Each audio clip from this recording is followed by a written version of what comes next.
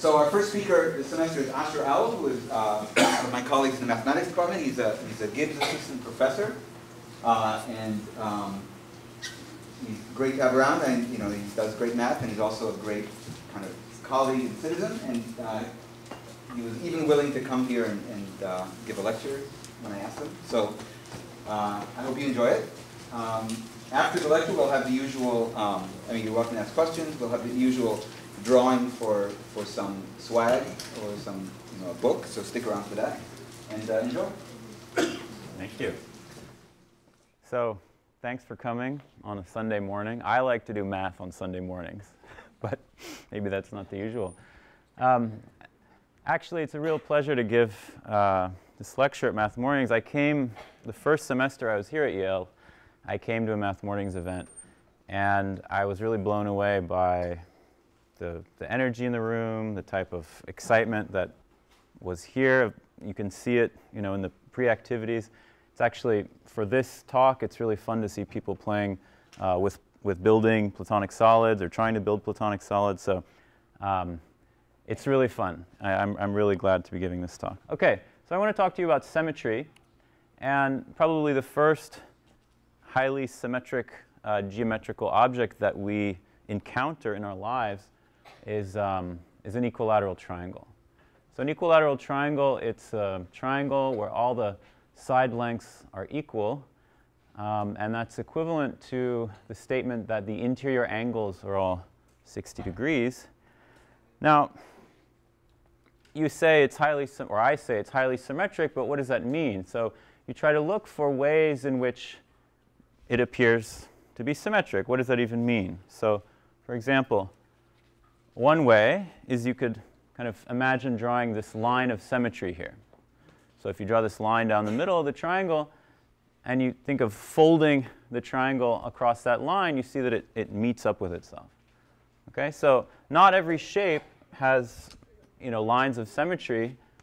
So for example, if you take a rectangle, then this line, which seems a very natural line, is not a line of symmetry, right? If you somehow fold it across that line, you get something like that, right? It doesn't quite fold up on itself. So that would not be a line of symmetry, but this one is. And there are a couple more if you notice them. So emanating from each corner, there's a line of symmetry. So there are 3 of these kind of lines of symmetries. Okay, and that's basically it. You can try to find any other ones, but that's all you're going to find. So what about any other types of symmetries? You can also rotate the triangle. Okay, so you can rotate by 120 degrees to the right. You'll bring the triangle back to itself. You could rotate twice like that, rotate by 240 degrees. You also bring the triangle back to itself.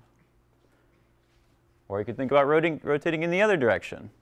But somehow, if you rotate once to the left by 120 degrees, it's the same as rotating to the right by 240 degrees. So in some sense, if we want to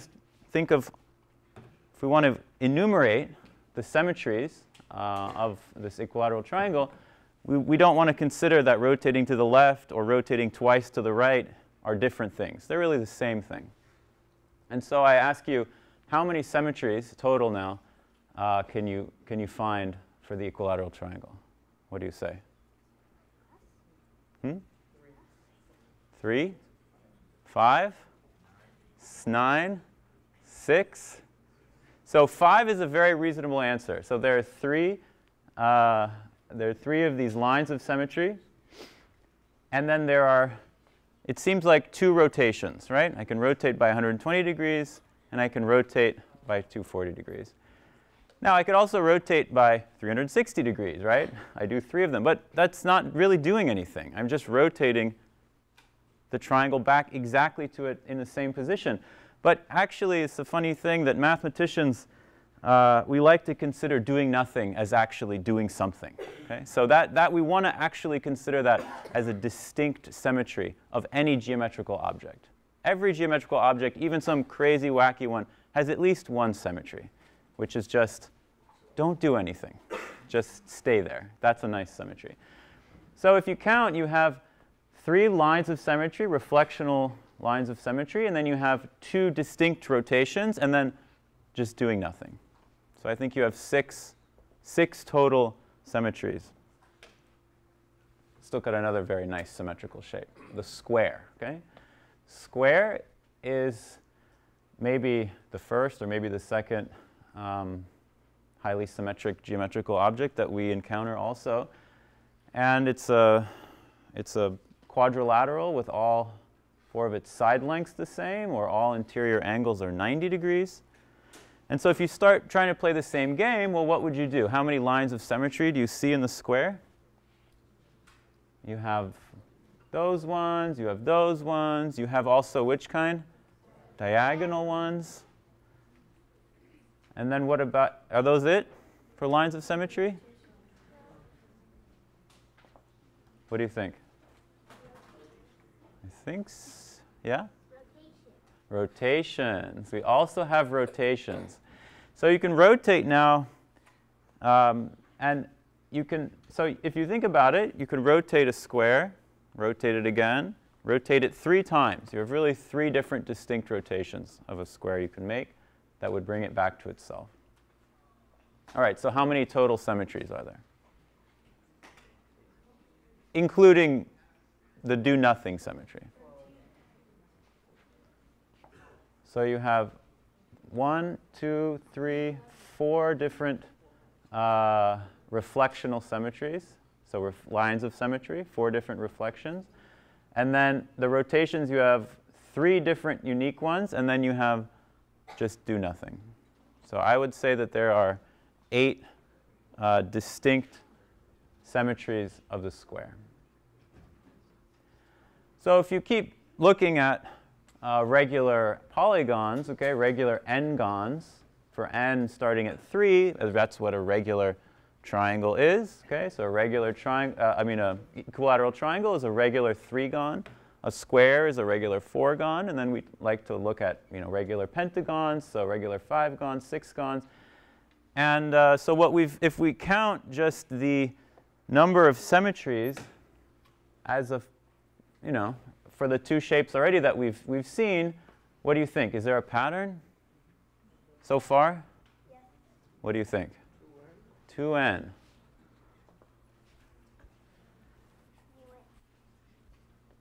And it turns out that indeed, if you count up for a pentagon, you can look that through each vertex going to its opposite face, there is a reflectional line of symmetry. So that gives you 5 exactly. And then there are 4 distinct ways of rotating it around, plus the do-nothing thing. So there are 10 total for the pentagon. And for the hexagon, you see that through each pair of opposite edges, you can take a reflectional line of symmetry through the center of those opposite edges. And also, through each pair of opposite vertices, you can also get a reflectional symmetry. So that actually gives you, again, 6 reflectional symmetries. And then there are 6 rotations, including the rotation that does nothing. So indeed, that number is really 2 times n so far. Okay? And now if you think of, OK, regular 3, 4, 5, 6-gon, we can get regular 29-gons. We can talk about regular 1,000-gons. And somehow, when we go to the limit, if we look at regular n-gons for n really, really, really large, it starts to look like a circle. I mean, the side lengths are really, really small. And as somehow n goes to infinity, the side lengths shrink to 0, and you just get this nice circular shape. You can think of the regular n-gons as approximations for the circle. So how many symmetries do you think the circle has? Yeah. An infinite amount. But particularly, if you go by the pattern, how many should it have? 2 times infinite amount. So you think, why is that? And if you think of the circle,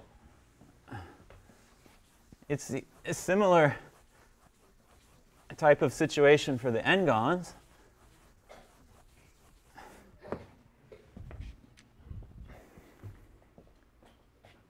So you have basically two distinct types of symmetries. You have ones which are just, so you look at the center, and you have reflectional symmetries, but they can be really at any angle. Really, at any angle emanating from the center, you can have reflectional symmetry. So these give you an infinite number of reflectional symmetries of the circle. And then also, if you draw the circle, then you have also the rotational symmetries. And you can rotate by any angle theta, and you'll again get a symmetry of the circle. So there's somehow almost a circle's worth of symmetries, of reflectional symmetries, and another circle's worth of rotational symmetries. Okay? So in a very reasonable and well-defined manner, there are actually 2 times infinity. There are kind of 2 circles worth of symmetries of a circle that you can see kind of from the limit of the symmetries of the n-gons. All right, so if you just look at arbitrary n-gons, not necessarily the regular ones, they start to lose symmetry, right? So if we look at triangles, for example, if we look at an isosceles triangle, so on the left, isosceles means that just 2 of the side lengths are equal, and the third one could be different. So an isosceles triangle, I claim, just has 1 symmetry. Okay? You can just reflect around 1 axis. And so you have 1 reflectional symmetry and just do nothing. So really there are 2 symmetries for an isosceles triangle. And if you just look at an, what are they called? What is that called? When cycling? Scalene. Oh my goodness. Wow, it's really taking me back. So a scalene triangle, where none of the side lengths are equal, that is kind of a very, very unsymmetric triangle. There's really no symmetry, except do nothing. There's no reflectional symmetry. There's no rotational symmetry. So you can see that amongst the triangles, the equilateral one, yeah? See those 2, are those equal, like on that triangle, like the one that has the 1? Yes? Those that go like that. You're asking, are they equal? Yeah. Those 2 triangles? No, like there's 2 lines on the Oh, you're asking, is the top, say the diagonal line and the bottom line, are they equal? No, they're not supposed to be equal in this picture. Do they look equal? yeah. Yeah. Okay, maybe they're should have made it more extremely non-equal looking. No, they're not supposed to be looking equal. A very good point. If they were equal, then you would get a symmetry, right? Very good. So amongst all the triangles, the three-gons, the regular three-gons are really, you could say, in a very precise way, are the most symmetric ones. They have the most number of symmetries. They have 6, whereas the other ones have only maybe 2 or 1. Similarly, if you look at quadrilaterals, if you think about a rectangle, so then that has 2 reflectional symmetries. Again, these diagonal ones disappear. And then you can't rotate by 90 degrees, but you can rotate by 180 degrees. And so that gives you, so you have 2 reflectional symmetries rotating by 180 degrees, and then doing nothing, you get 4 symmetries. And if you take something like this in the middle, so what is this called? A trapezoid? Yeah. Trapezoid? Then you can really only just reflect around this central line, and so you get 2 symmetries. And otherwise, that one really looks not very symmetric at all, and there's really nothing you can do to it, okay, to bring it back to itself. So the idea here is that somehow regular n-gons are distinguished amongst all the n-gons by their number of symmetries. If I give you a regular n-gon and I tell you its number of symmetries, you can tell me immediately what type it is in this kind of classification. And so the principle, the general principle that's underlying this is that symmetry determines geometry. Okay? That in some sense, if you have a geometrical shape or geometrical object, and you want, it's a good thing to look at its symmetries. That helps you actually understand the underlying geometry. And in fact, it can help you determine the underlying geometry. So this is actually it's a much larger program that was basically enunciated in the inaugural lecture of Felix Klein. So he, at the age of 23, was made a full professor at the University of Erlangen in Germany in 1872. And kind of when he came in and he became a professor, he had to give an inaugural lecture. And so the inaugural lecture that he gave was this one, which was a very famous lecture and has been called, after that point, has been called the Erlangen program. Okay? He enunciated this idea at this lecture in Erlangen, Felix Klein. He was a 19th century geometer. And the program was basically a formalization of this type of notion, this type of idea, that symmetry should determine geometry, and that we should understand, we should reformulate the axioms and the principles and the foundations of geometry in such a way as to build in the symmetry and make the symmetry a natural part of the development of the subject, and that actually the symmetry of geometrical objects should be studied right alongside with the geometry, and that the symmetry, in fact, determines some of the geometry. Okay, so this is a reproduction of the front cover of finally the published version of his lecture in Erlangen, 1872. All right, so there are three-dimensional versions of the regular polygons, and you've probably seen them. They are very famous. They're called the Platonic solids. They're up here also. If you really work hard with these sticks, you can actually build them. Okay, but it's not so evident if you've tried out there to actually build them. So they have names. This one is called the tetrahedron. You have the octahedron up there. You have the cube. You know the cube very well. Yeah. And then you have the icosahedron. This one up here. It's made of triangular faces. And the dodecahedron, which is made of pentagon faces. Whew.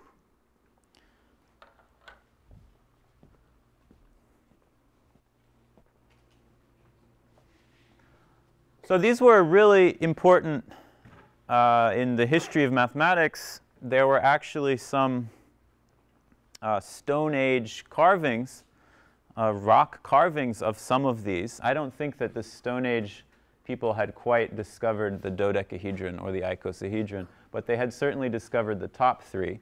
Basically, they made little carved dice out of them. I mean, I don't know if they played dice with them, but they made little carved sculptures out of them. So they clearly understood the beautiful geometry that was inherent in these objects, and that some of them existed. And these just fascinated the ancient world. So in the ancient Greeks, the ancient Greek philosopher Timaeus, he decided that we should model the four natural elements of the universe on the Platonic solids. So, for example, fire, air, earth, water. And somehow in Timaeus' classification, the dodecahedron actually was left out. He just didn't really say anything about the dodecahedron. And then finally later Plato and then later Aristotle kind of thought, well, we should add the dodecahedron into this game. And so they decided that they should make the dodecahedron a kind of universal organizing principle. It's like a new element, which they called the universe, or which they called the ether.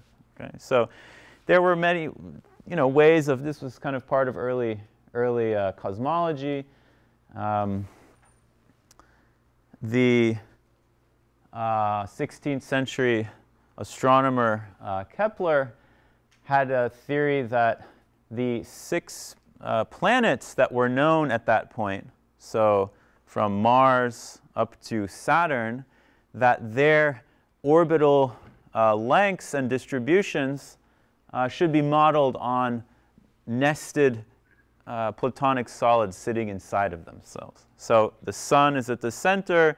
I think he had the octahedron sitting at Mars, and then there's an icosahedron surrounding the octahedron, which is supposed to represent the orbit of Venus.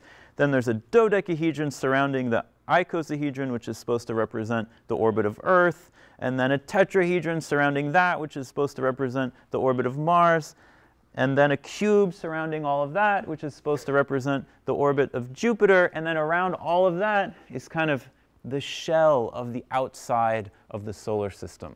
You see that in this globe model, which is supposed to be the orbit of Saturn. And so if you think that there are only 6 planets, and you think that the last orbit kind of, is the end of the solar system, then this makes some sense. And I mean, so, okay, Kepler finally, after seeing a lot of evidence to the contrary, abandoned this point of view. But still, these things really fascinated the ancient world and the modern world. So this is a image that's taken. This is a reproduction of a plate from some drawings that were made after the voyage of the HMS Challenger, which was a British oceanic expedition that was made in 1872 to 1876, and it was one of the biggest oceanic expeditions at the time. They were trying to get close to the poles. They were trying to collect lots of samples, and one of the things they discovered, they got some samples of these, which they named so-called radiolaria, and these are tiny little creatures. They're about 1.1 millimeter in diameter, and they can form themselves into Platonic solids. So their skeleta, you can find icosahedrons, dodecahedrons. On the upper right, you see an octahedron. So this was pretty amazing. I mean, people thought, wow, these things actually exist in the world. They're not just pure, beautiful, geometrical forms of perfect shapes. These are actually some of the building blocks of nature. Yeah. These are real animals. They're tiny. They're 1/10 of a millimeter in diameter. They are real animals, though. If you look at them under a microscope, they look just like that. And they were discovered in 1872. What's the one that looks like it has nuts? Oh, that's a cross section. So they took one of these, and they took the cross section. Those are some of the cells that are inside. These are kind of protozoa. They have very few numbers of cells, actually, that compose them. All right, so first of all, why are there only 5? It seems kind of random, right? If you think about what we said in the beginning, and you look at regular polygons in the plane, well, there are infinitely many. There's regular 3-gons, 4-gons, 5-gons, 6-gons, up to all the regular n-gons for every n. But somehow in 3 space, there are only 5. So what is what are these regular polyhedra, okay, these Platonic solids? So the idea is that you want to construct them as regular as possible. You want shapes, 3-dimensional shapes, where all the faces are regular n-gons, and then at each vertex, the same number of n-gons meet up. And you want to construct them in the most symmetric way. What is the most symmetric way you can construct objects? So if you try first to build 3-dimensional shapes out of triangles, right, where all the faces are equilateral triangles, well, so what you can do first is with the tetrahedron, you can imagine that, okay, I can take 3 triangles and have 3 triangles meet at every vertex. So do you see in the tetrahedron, at every single vertex there are 3 equilateral triangles that meet at that vertex. And in fact, it's true that at every single vertex of the tetrahedron there are exactly 3 triangles, equilateral triangles that meet. So you can do that. In the octahedron, at every single vertex, there are 4 equilateral triangles meeting. Okay? If you look at that spinning picture, you see that. You can look at these models. At every single vertex, there are 4 equilateral triangles meeting. And in the icosahedron, at every single vertex, you see a 5-sided shape. There are actually 5 equilateral triangles meeting at every single vertex. And so you think, oh, great. So let's make it one where there's 6 triangles meeting at every vertex. So what happens there?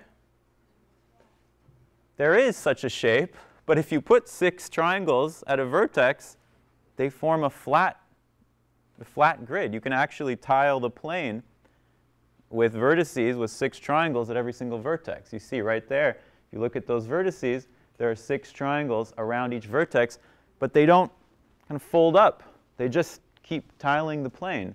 So that's it. You've run out of space. You can't put 6 triangles at every vertex and actually have a shape that folds up on itself. So that's it for triangles. That's it for shapes, polyhedra, regular 3-dimensional polyhedra that are made where each face is an equilateral triangle and that at each point there's the same number of triangles meeting up. So you start to see where the finiteness comes in. Somehow in 3 dimensions, you just run out of room. Okay, what about trying to put squares, so regular fourgons, at the vertices? Well, the cube is nice. It has 3 squares at each vertex. It's very nice. So you say, OK, great.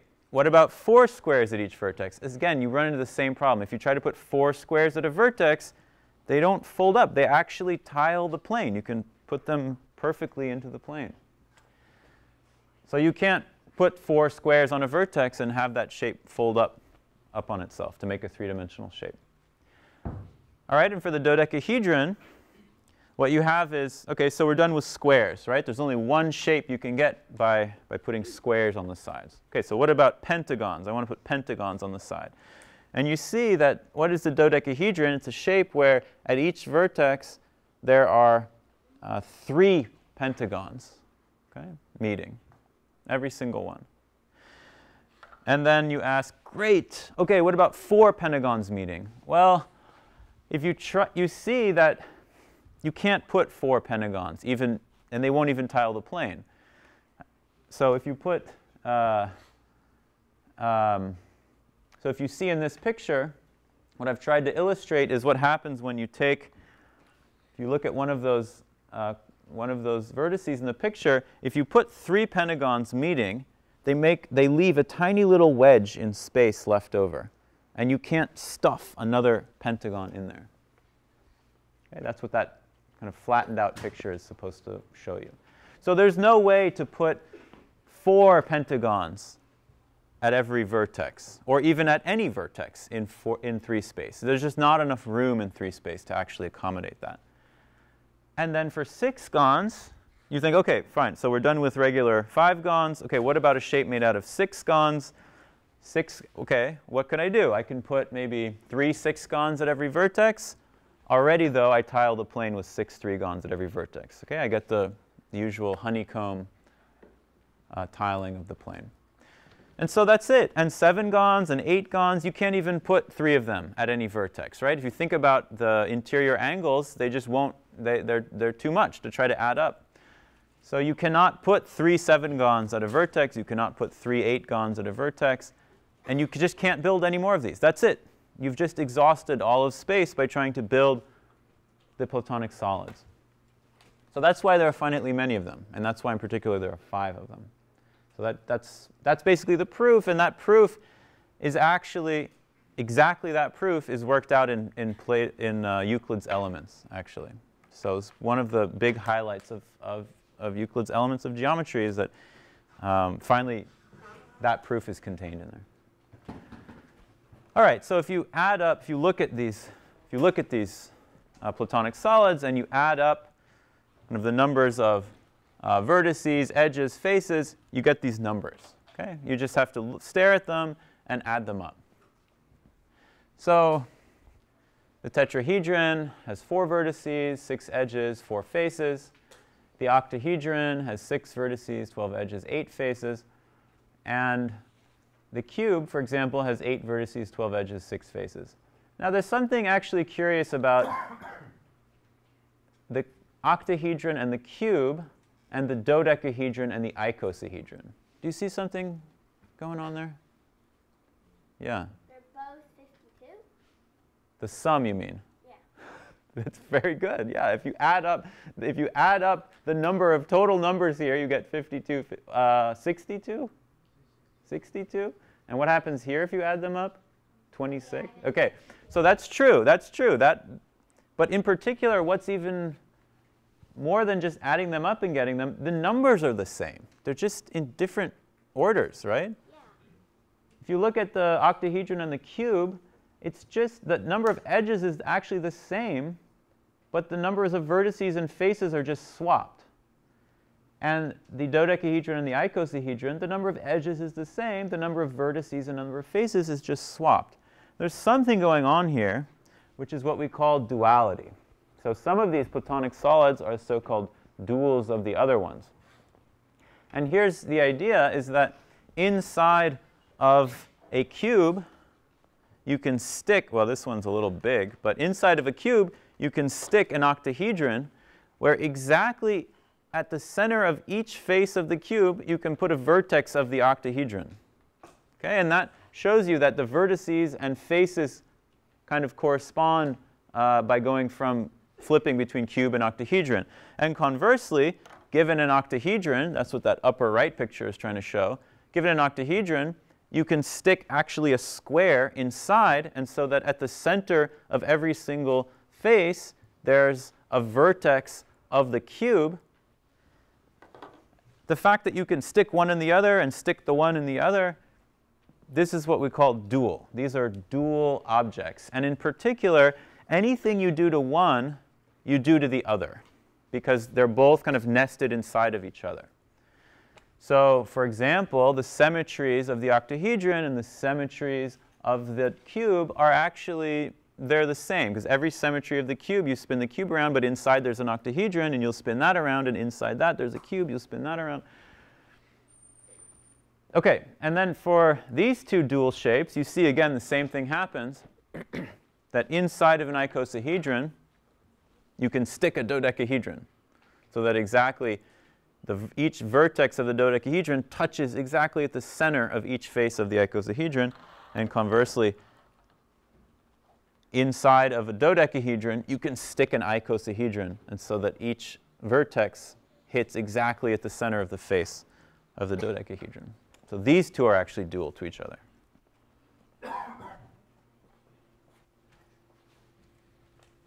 Here's another kind of weird dual relationship between various Platonic solids. So the cube and the dodecahedron are not dual to each other.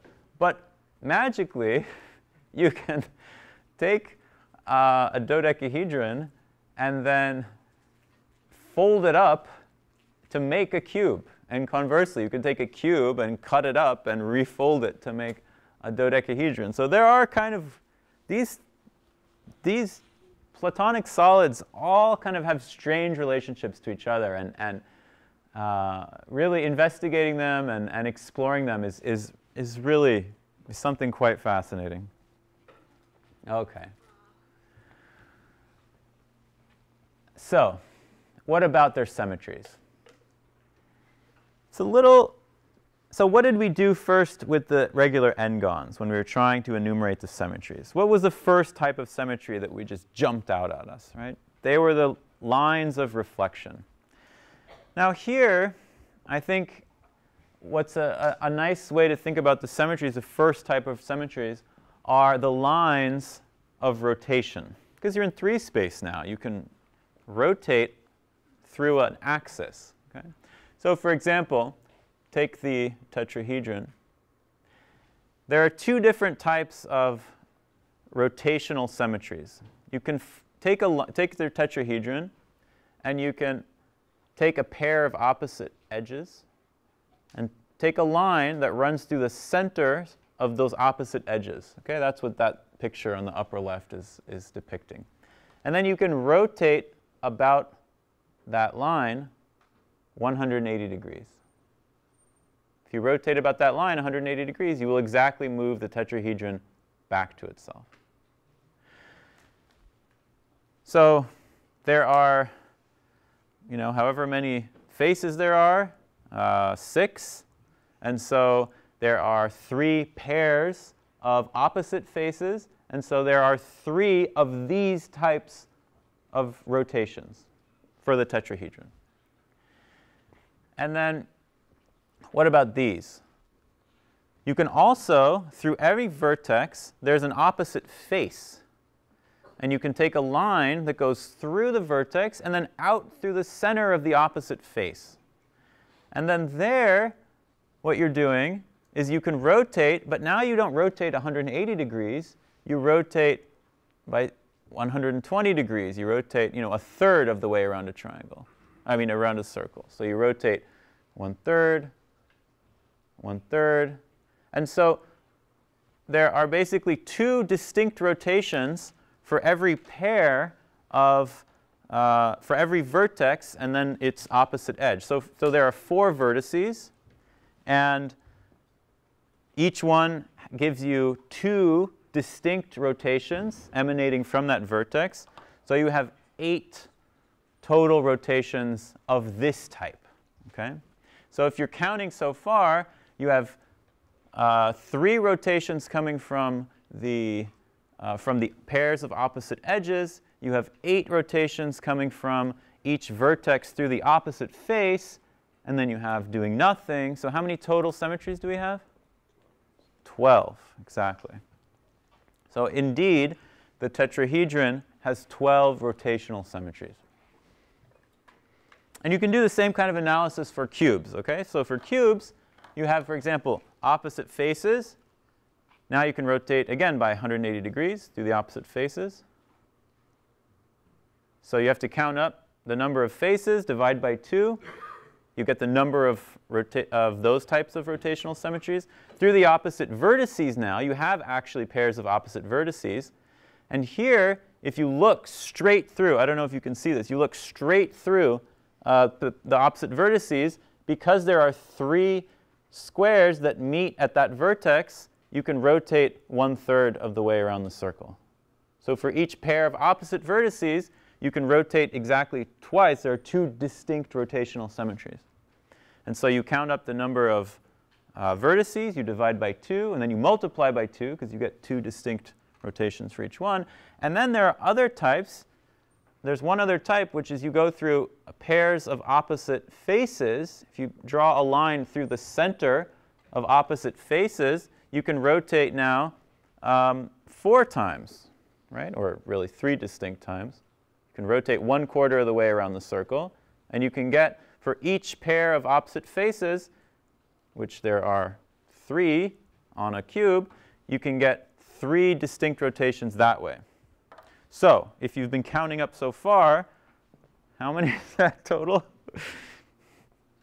And then here's what's going on for the dodecahedron. Okay, you have a similar story. You have pairs of opposite edges. You can rotate 180 degrees. You have, the pictures start to get a little more difficult. So you have pairs of opposite vertices. You can rotate 1/3 away around the circle, because you have 3 pentagons meeting there. And then you have pairs of opposite faces, which you can rotate, which, because each face is a pentagon, you have 5 things. You can rotate 1/5 of the way around the circle and still get a symmetry. So again, you have to count up all those things. And you get these numbers. Okay. So already we got 12 for the tetrahedron. Okay. We got 120, exactly. So if you actually keep track of what's going on here with those 3 different types, pairs of opposite vertices, pairs of opposite edges, pairs of opposite faces. Since there are a lot of vertices, edges, and faces, you start multiplying out the total number, and you get 120. And actually, we didn't do the analysis. We only did the analysis for the tetrahedron and the cube and the dodecahedron. And what about the other three? Or the other two, sorry? The octahedron and the icosahedron? Why don't we need to do the analysis for those? Somebody said it. Because they're dual, right? They're dual, so the icosahedron is dual to the dodecahedron, and so any symmetry, if you think of sticking the icosahedron inside of the dodecahedron, right? Each time you do, for example, one of these face-to-face five-fold rotational symmetries, you're doing, because there's at the center of each face, there's a vertex of the icosahedron sitting at the center of each face. We're doing the face-to-face rotation on this embedded icosahedron. You're actually doing a vertex-to-vertex rotation. Okay? And so you can do 5 of those going around. So that's, you have a question? So does that mean, like, whenever you add another kind of face, you could stick another triangle inside of it? Like, whenever the icosahedron can, so one with the hexagon. With this one, the dodecahedron, yeah. If you put the icosahedron inside of that, Yes. and then add another face to the icosahedron, Dodecahedron, yes. Yes, yes. Would that mean like there would be one left over, so there would be like one more of those, or if there were one more face on the icosahedron, it would just be flat. So, you're saying if you tried to add another face in? Yes, to both of them simultaneously somehow. Yes, well, I mean, that goes back to, it goes back to what we were saying earlier, which is this analysis here, right?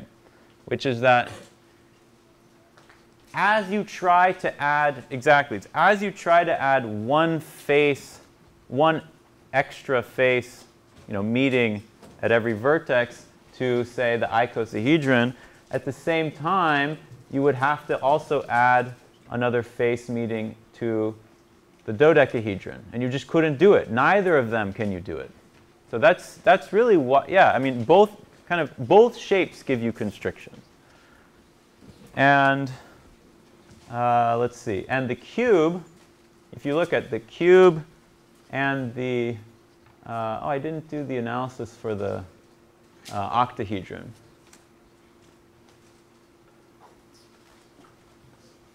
Well, the octahedron's there. So for the cube and the octahedron, as you're adding one face, it's a funny thing. As you're adding one more face to the cube, you get this plane. And the cube, I guess what's just happening is that you can add one more face to the cube. You'll get this tiling, and then the dodecahedron, or the what am I trying to say? The octahedron will just sit. You see how the octahedron has a square in it, right? Kind of sitting inside. If you think of the octahedron is like 2 pyramids. There's one pyramid on top and there's another pyramid below, and they meet exactly in a square. So I think that's going to be that square that you would get by trying to add one more square to the cube while having the octahedron embedded inside the cube. It's a good, I never thought of it that way. Was that your question? Okay, good. Or was that an answer to your question? Okay, so let's see. Yeah, okay. So we get these numbers. And so I want to come back a little bit to Klein's Erlangen program. So underlying these numbers, there's not just the number of symmetries. Okay, so if we think of all of the symmetries of each of these shapes, and even of the regular n-gons, actually you can do things to symmetries. So you can do a symmetry, and then you can do another symmetry.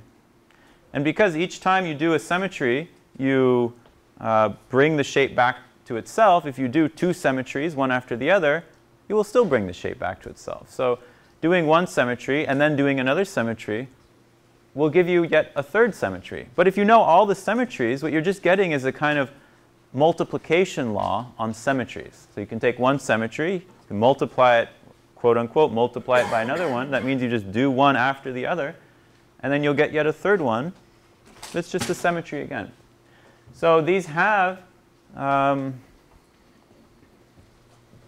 these symmetries have a kind of algebra structure. There's a kind of algebra that you can attach to the set of symmetries. Okay, and so the set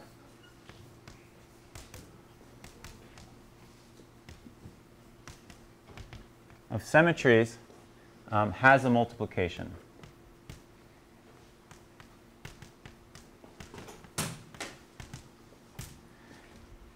Okay, by just taking one symmetry, doing another symmetry.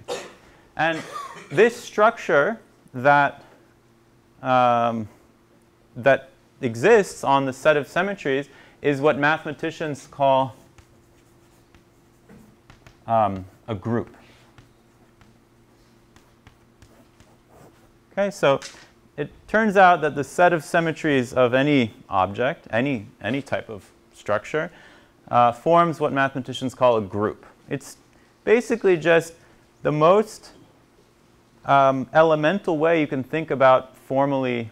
Just you think about the rules of multiplication, and what can you do with multiplication? You can, you can multiply. You can, if you have an equation, you can multiply both sides by the equation.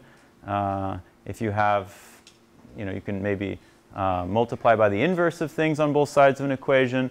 There's all those things you learn about algebra, quote unquote, of numbers, you can do actually with symmetries. You can, if you have an equation between two symmetries, you can multiply that equation on both sides by another symmetry, and you'll still get an equation between symmetries.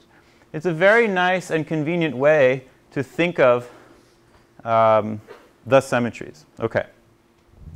And now, because all of these Platonic solids live in three-dimensional space, what Klein's Erlangen program would tell you, or is telling you, or kind of leads you to consider, is the fact that the symmetries of Platonic solids are somehow inside of the symmetries of all of 3 space. Okay? So if we just think of 3 space, where we live as an actual geometrical object, you can move in this direction, you can move in that direction, you can move backwards. It actually has it is a geometry, and it has a symmetry group too. And what we're saying is that all of these symmetries of the various regular polygons, regular polyhedra, is if you think of the origin of our 3 space as sitting in the very center of these regular polyhedra, each of these is given by some type of rotation actually that fixes the origin. All these the rotations of all of these fix the origin. And so, in fact, the symmetries these are particular versions of symmetries that exist in 3 space. Just like for the regular n-gons in 2 space, the symmetries of the regular n-gons are particular cases of just symmetries of all of 2 space. And the group of all symmetries of 3 space is something which mathematicians, this is called SO3. Okay, it has a specific name. It's called SO3. And it's a beautiful object. And it, coming along in Klein's program, understanding the symmetries of 3 space helps you to understand 3 space. And one way to, I think, very nicely think of the classification of Platonic solids is, well, what did we do before? We did a case-by-case analysis basically on how many polygons can fit at a given edge, and we ruled out various possibilities. But another very beautiful way of understanding the fact that there are only 5 of them is that if you look at this group, SO3, as a mathematician, and you realize Klein's program, the Erlangen program, is kind of telling you that you should think of the symmetries of the Platonic solids as sitting inside of the symmetries of SO3, and furthermore that all of these symmetries, there's just finitely many of them. For each given Platonic solid, it only has finitely many symmetries. So then you just ask, well, what are all the finite subgroups of the group SO3? And it turns out that they are exactly classified by the symmetry groups of the Platonic solids. And also in SO3, in 3 space, you also have 2 space sitting inside 3 space. So you also have all the regular n-gons sitting in 2 space. And all of their symmetries are also, you can think of as symmetries inside of 3 space. So you also have all the symmetry groups of the regular polygons. And in fact, you can prove, as a mathematician, you can prove that those exactly exhaust the finite subgroups of SO3. So if you look at all symmetries of 3 space, the finite subgroups of that only correspond to the regular polygons in 2 space and then the Platonic solids in 3 space. And somehow that's it. There's no other. So again, this is a reflection of this Erlangen program that's saying that somehow symmetry determines geometry. The fact that there are only these finite subgroups inside the symmetry group of all of 3 space determines the fact that there are only these finite number of Platonic solids and only those kinds of regular n-gons in 2 space. So I think that it was a really important philosophy, Klein's philosophy, and it made a big impact on mathematics in the 19th and all through the 20th century on mathematics and physics. And nowadays, I mean, it's completely unthinkable that we would consider a geometrical object or a physical system and not consider as an integral part of the study of it its symmetries. Okay, so I guess what I'm trying to say here is that the symmetries of the Platonic solids really help you to understand them. And I have to say that I taught a class, so last year I taught a class here at Yale which was called reflection groups. So it's all about, essentially the first 3 weeks of the course, 4 weeks of the course is about the Platonic solids and their symmetry groups. And doing these calculations about the numbers of them and what kind of structure the symmetries have, more fine-grained analysis, like we did today. Basically, the students told me after the first month, you know, I've been picking these things up since I was a kid. You know, there are toys that are made out of icosahedra, there are all kinds of, but I never really understood very much about it until I was forced to do problems that had to do with the symmetry. And it's true, I mean, for me too, somehow even becoming a professor maybe in mathematics, I mean, until learning and then teaching about the material, I never really understood how beautiful these shapes were until I was forced to really be confronted with their symmetries and the structure that they have and the kind of relationships that they have to each other. So I guess that's that is a sign that I should stop the talk. Thank you.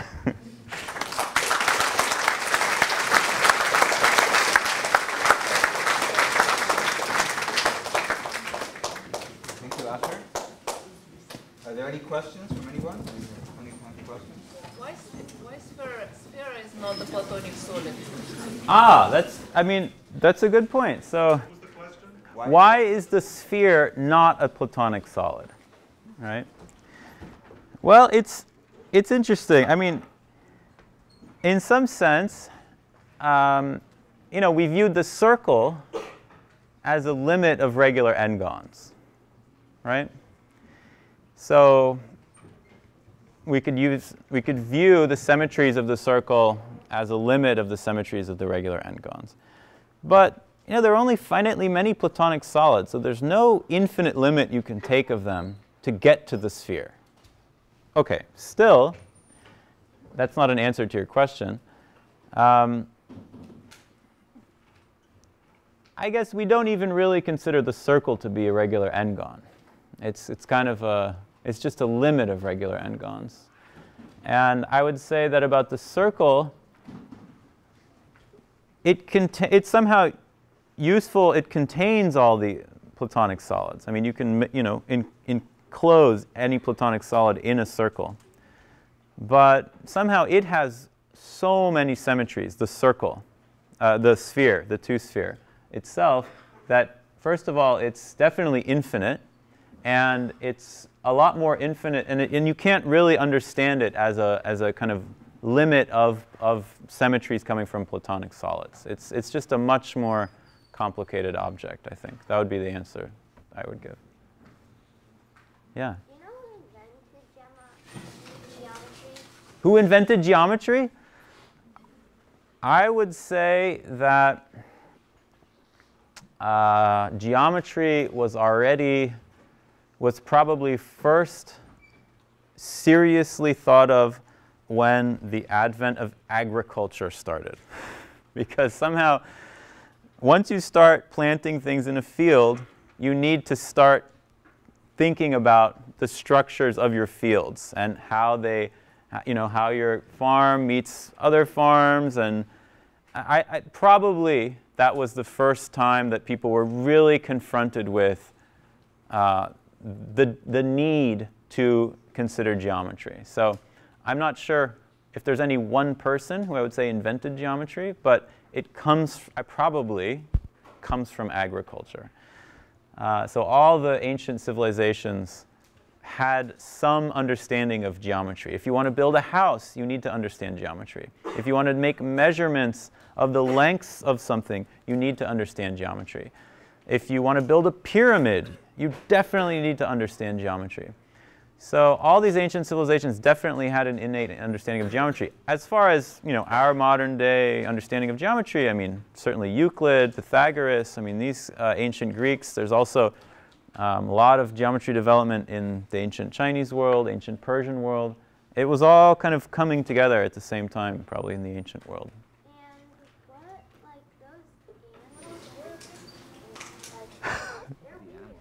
Yeah, the animals. Yeah, they are weird, right? Let's look at those again. Yeah, they live in the ocean. They live right here in our oceans. So they live in the Atlantic Ocean. They are kind of just drifting around. But they do eat. You can see their mouth. You see the mouth? Oh, yeah. It's right in the middle. They do eat stuff. But they're tiny. They're really tiny. If they're big, it would be scary. It would be scary if they're big, but they're tiny, tiny. Yeah. So I'm noticing that the duality partner of the tetrahedron is a smaller tetrahedron inside of it. Yes. And I'm thinking a lot of the kids here would be familiar with soccer balls, which are polyhedra, where the vertices include pentagons and hexagons. So is the duality partner a smaller soccer ball? No. So that's a very nice question. It is one of these so-called Archimedes solids. So let me see if I can come up. Repeat the question, maybe. So okay, sorry. The question is So the question is, first was the observation that, I think we're back here. The observation that so remember, these two came in a kind of dual pair, the octahedron and the cube, and the icosahedron and the dodecahedron. They're kind of dual to each other, but it kind of leaves out the tetrahedron. It's kind of by itself. But you could think of, well, what thing can you stick inside the tetrahedron? You know, if you try to exchange the vertices and faces, you just still get the same number of vertices and faces. So really what's happening is that if you put a dot in the middle of every single face of a tetrahedron, you can put another tetrahedron inside of it, a smaller one, and on and on. So somehow the dual of a tetrahedron is just itself a tetrahedron. So tetrahedra are kind of self-dual. And you can ask about the duality between any type of polyhedron in 3 space. So one very common one is the soccer ball. Soccer ball is made out of, what is it, a pentagon with 5 hexagons? Or is it a hexagon with 5 pentagons? It's pentagons surrounded by hexagons. And then so it's not a regular, it's not a Platonic solid, because not every single face is the same type of regular polygon, but it's almost a Platonic solid. They call it quasi-regular polyhedra, maybe. And it's made out of 2 regular polygons. And these are also very beautiful shapes. And once you start to ask, well, what are all the regular type of polyhedra you can make with 2 shapes or 3 shapes, the zoo of them starts to really explode. And there are many, many different types. So if you look for example, on the Wikipedia page of Archimedes solids, you will find this nice list of them, and one of them is the soccer ball. And so you can describe the dual of the soccer ball as one of these Archimedes solids. I don't remember exactly what it is. It has triangular faces, but I think, yeah, it has, well, we could look it up after the talk. Yeah? In 2 space, we looked at both rotational symmetry and reflectional symmetry. Is there any utility, or what happens when you start looking in 3 space or reflecting across a plane? Absolutely. That is a very good question. So just to simplify things, I was only considering the rotational symmetries in 3 space when I was describing these symmetries. But in fact, there are also reflectional symmetries. So you have to think of taking one of these Platonic solids and slicing it with a plane and hope that it's a mirror image on both sides of that plane. So each time you can find a plane that kind of slices a Platonic solid exactly in half, that will give you a type of reflective symmetry.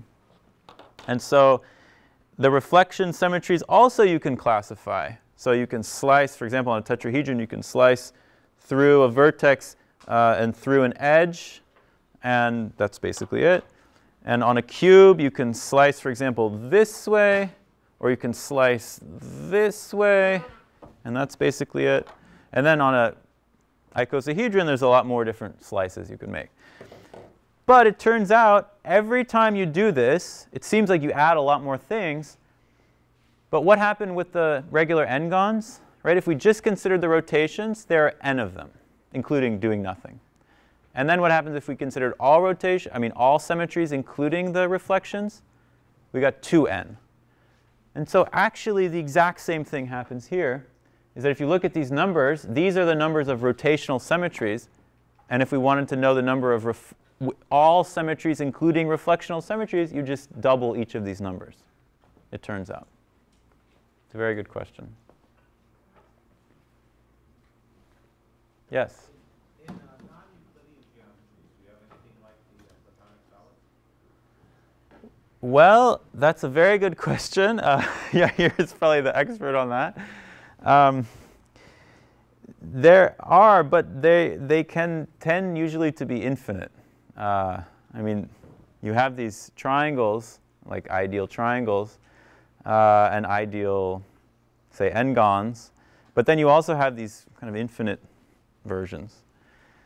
And as far as, yeah, in hyperbolic 3 space, you definitely have versions of Platonic kind of solids in hyperbolic 3 space. All the finite subgroups of the... It's the same SO3. It's the same SO3, yeah. So. But all the things, all the illegal things you stopped doing when you ran and you had not enough room to put in, what was it, 5 squares or 7 hexagons, and you stopped the discussion, all of those actually work in a hyperbolic. That's right. Fine. You have a lot more room. Right. You have a lot more room because you measure things differently there. So you can you have more angle. There's more room. Like triangles, for example, are much different. I mean, we're used to the fact that the interior angles of a triangle have to sum up to 180 degrees, and I think in hyperbolic plane it's not true, right?